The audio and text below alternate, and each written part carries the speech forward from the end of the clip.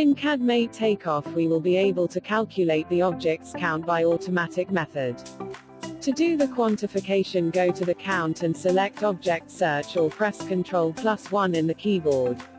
Auto Count Table dialog box will pop up, and we can select Auto option from the list. Enter the name, select the color and shapes from the options which will be displayed in the document once the operation being completed.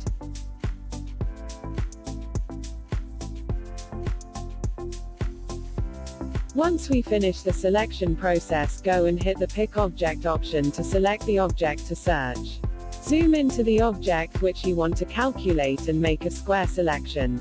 It will take you to the Object Editing dialog box. From the right top corner you can edit the object more precise by erasing unwanted areas from the selection, so we get the accurate result. In case while editing if we make any mistake, we can reset to the original point.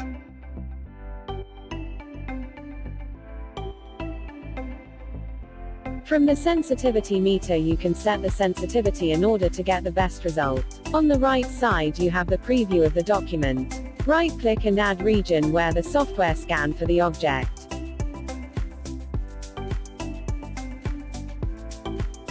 You will be able to create maximum of 5 regions in a document.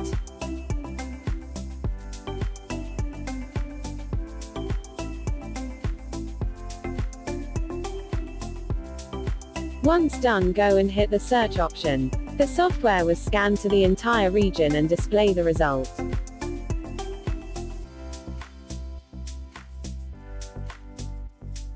So from the bottom you can see the total number of objects, and by default the software selects the total quantity. You can browse the results by scrolling the list.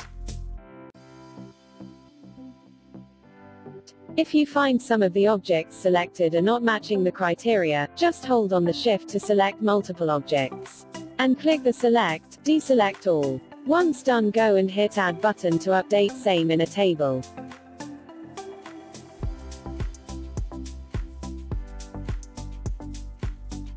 If you want to change the color and shape of the legend, you have the privilege to do that.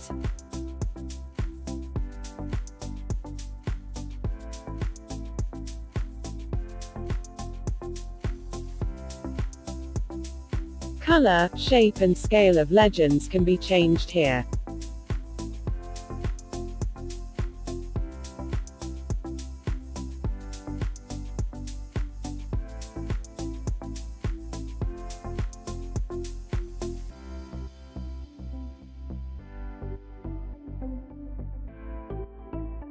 The name and quantity will be displayed in Workspace window in the left-hand side.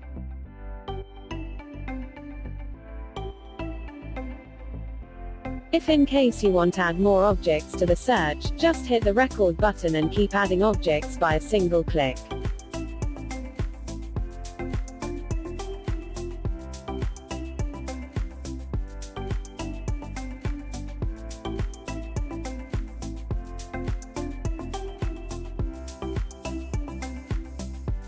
Click Export to XLS to export the results into an Excel file.